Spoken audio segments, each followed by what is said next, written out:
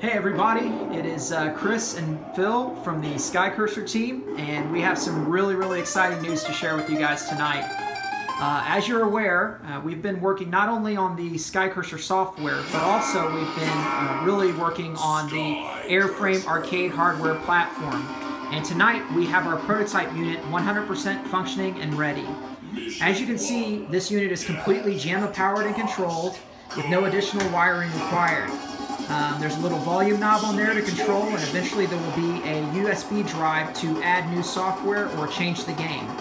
We are also going to be adding some graphics and things, but we're really excited to have the unit up and running, so we wanted to share it with you guys. We thought it would also be cool to share the new player sprites so you guys could see that in full effect. As you can see, it's much more detailed. I think the animations are a lot nicer.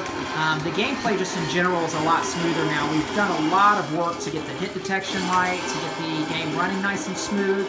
The AIRFRAME platform really allows us to throw, hundreds and hundreds of sprites on screen at any given time with great audio going without any slowdown whatsoever. So, we're going to take full advantage of that with not only SKYCURSER, but the new games we make, because that was the last real major hurdle in our development process, was to get this hardware up and running.